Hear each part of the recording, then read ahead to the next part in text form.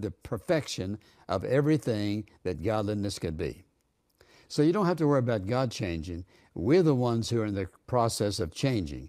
God wants us to change in our faith and devotion to Him, in our love for Him, in our obedience to Him.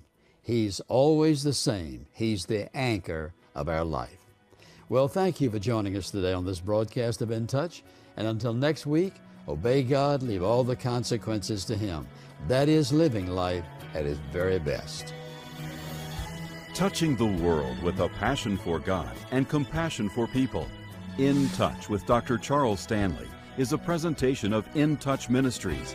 This program is made possible by the grace of God and your faithful prayers and gifts.